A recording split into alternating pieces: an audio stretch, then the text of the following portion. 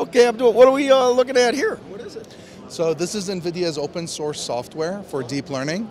It's meant as a tool to help physicians and clinicians and researchers try deep learning on their images easily. So what we're looking at right now here is an MRI data set of cardiac images. And the question is, can you find where the left ventricle is and identify it? This is really important because one way of measuring our health is measuring ejection fraction, which is how much blood the heart pumps. And the way that you do that is you need to recognize the left ventricle in an MRI scan.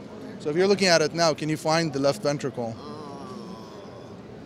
No, I would only be guessing. Yeah, and the thing is, even if you found it, would you be able to program a computer to actually find it automatically? No, I don't have that expertise. Right? That is the power of deep learning. I'm going to teach you how to actually program a computer to do this in minutes. Ooh, okay, right? Sounds good. And we do this with deep learning, and basically what you're looking at is cardiac images that come from a Sunnybrook data set that was produced.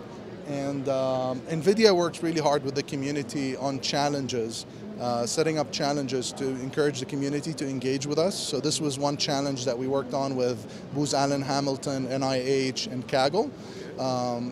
And that's where this example comes from. We're going to be working on more of that because we feel that the community needs to be engaged in deep learning.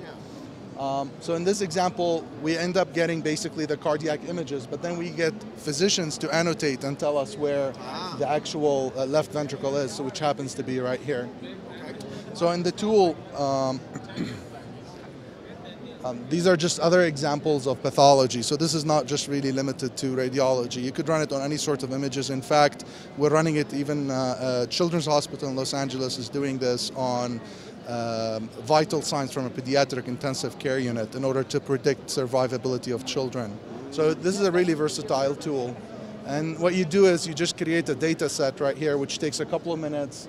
All you have to do is a couple of clicks to specify where your data is and then where the labels are. So remember those images I showed you on the right. And once you do that, the data set gets created in a format that's easy for the tools to ingest.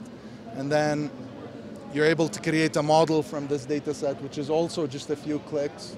What's powerful here is with this open source tool, it's just a couple of clicks to start training. And what's even more powerful is the ability for you to share your trained models with your colleagues. So we have a concept of a model store so that people can start sharing the models that they create with each other within an institution, but also Nvidia is able to share some of the models that we're creating because we're actively working on healthcare and developing models that would work for cancer detection, for example.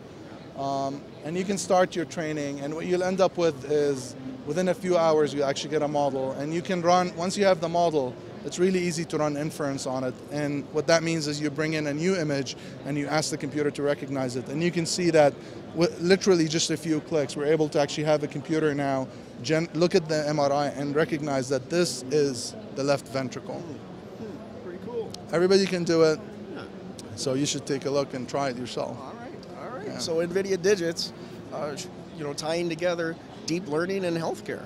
Yeah, and our plan is to work with thought leaders in healthcare and learn from them as much as we can, empower them, but then also take that knowledge and make it available to everybody. Yeah. We would love to see physicians doing healthcare on their images that they have. In fact, one story that we have is with Dr. Aaron Lee out of University of Washington. He's an ophthalmologist.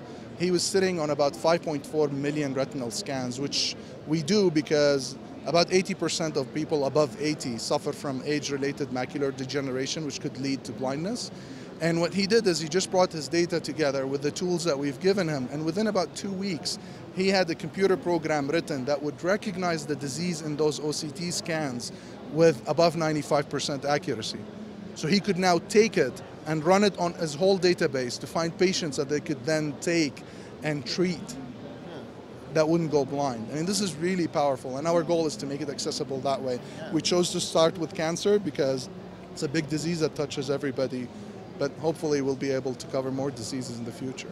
That's amazing. I mean, that's a guy who's not a programmer by any stretch of the imagination, right?